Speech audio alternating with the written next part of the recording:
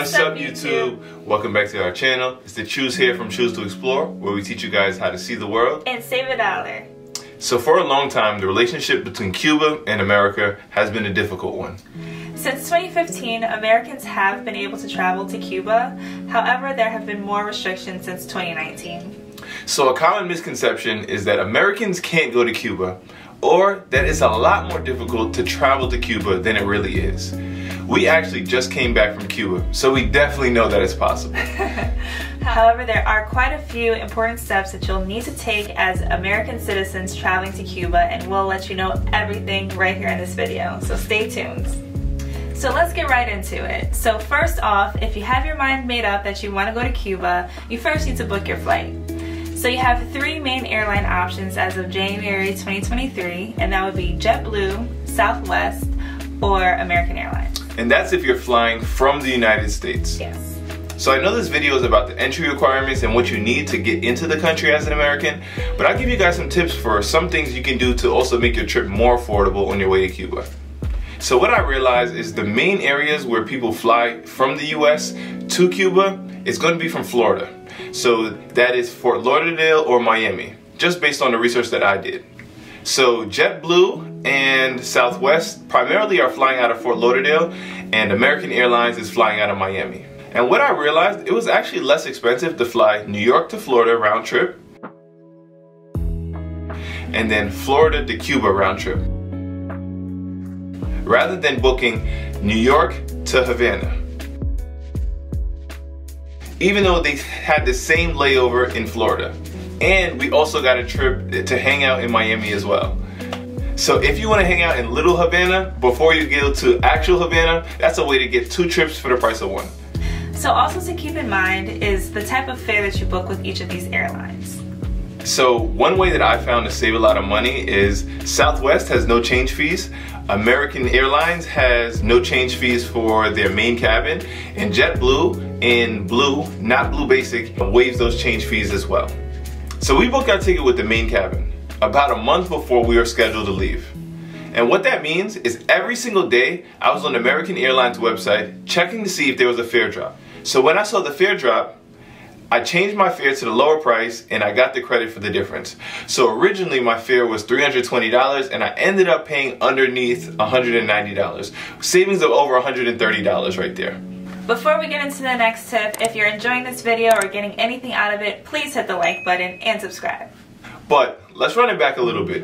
In order to book your ticket, you have to first decide why you're going to Cuba.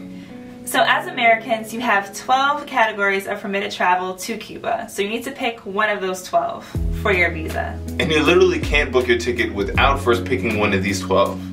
Before you were able to travel for the people-to-people reason, which kind of means tourism, but now you can't really pick that reason as one of the 12 permitted reasons. It's just not an option. So the one that we decided fit us best was for the support of the Cuban people. Now guys, remember, for the support of the Cuban people. Never tourism. For the support of the Cuban people. One more time. So most of the people who were flying on our flight were going as a family visit, which is one of the 12 reasons permitted for travel. But we don't have any family members in Cuba. At first I kind of felt like we were gaming the system, like taking advantage of it, but just by going there, by eating at their restaurants, by staying at their accommodations, by taking their taxis, by talking to the local people, you absolutely are supporting the Cuban people. And the only time somebody asked us our reason for travel was while we were at customs. So we have heard that you should have an itinerary prepared for when you go to Cuba, just in case they do ask. Now they didn't ask us, but we always do have an itinerary prepared, and we have itineraries and travel guides for sale on our website as well at choosetoexplore.com. So you booked your flight, you're excited to go to Cuba. Now the next thing you have to do is book your accommodations. But it's really important that you know that as Americans, we are not here to support the Cuban government. We are here to what?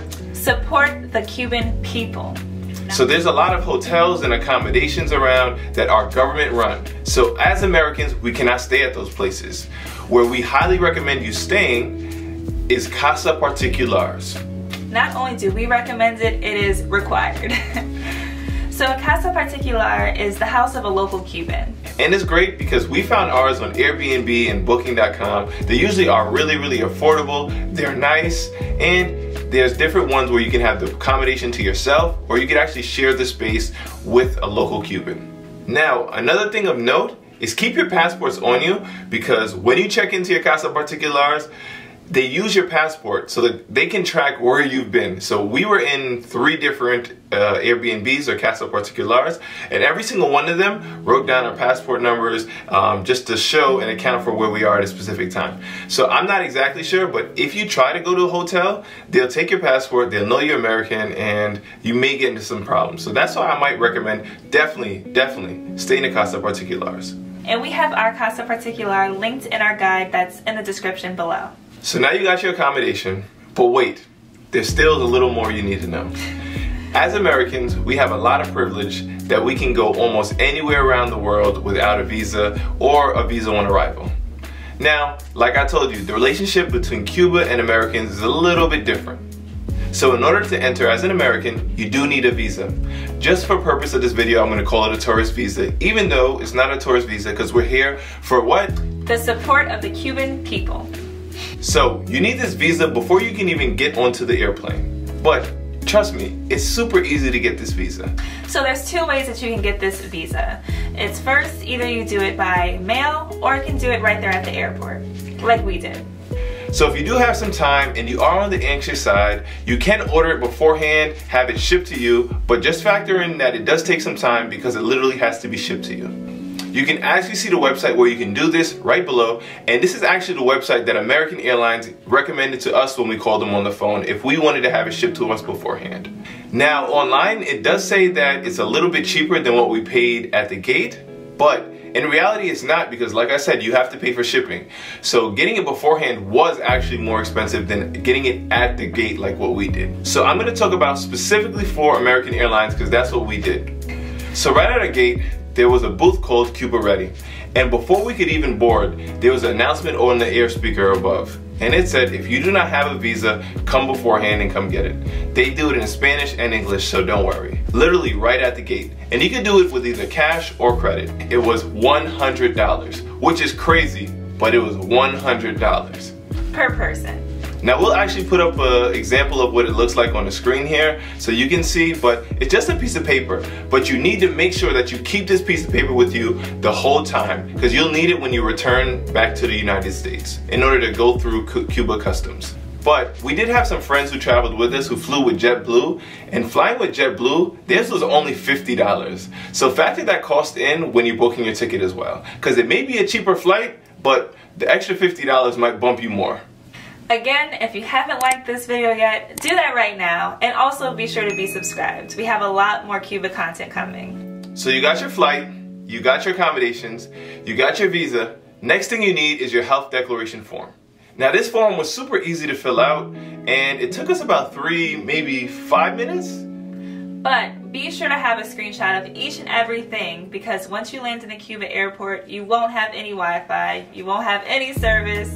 So be sure to screenshot all of these documents. Yes. So one common cause of confusion has been health insurance requirements in Cuba for Americans. But what I realized is the health insurance is actually built into the cost of the price of your ticket. So you do not need any additional travel insurance or health insurance in order to enter. It's already there when you purchase your ticket. As of January 2023, so always double check, but when we went, it was a part of the ticket. And they actually didn't even ask us about it because I guess they just understand already. And we also are fully vaccinated, so we did not need to do any COVID testing. But as we said, these requirements are constantly changing, so please be sure to check before you guys enter.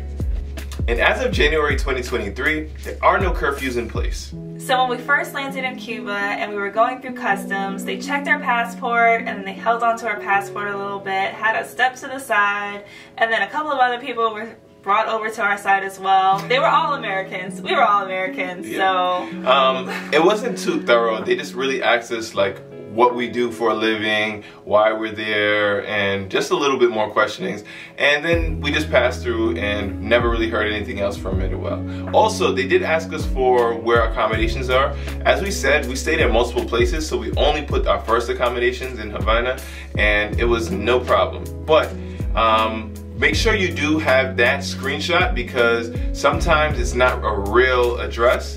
So just be sure that you have a screenshot of where it actually is and all the other documents beforehand for customs, because as we said, you will not have phone service and the Wi-Fi is not real Wi-Fi where you're gonna be when you originally land. And that's it. You guys are through and you're into Cuba. As we said, it's a little bit more of a tedious task, but it's absolutely a place that we highly recommend you visit. So please check in for our future videos on Cuba, what we did, things you should know, and our experience. And if you guys got anything out of this video, please be sure to like, comment, and subscribe, because we're going to so many places around the world. So stay tuned with us, and we'll see you on the next one.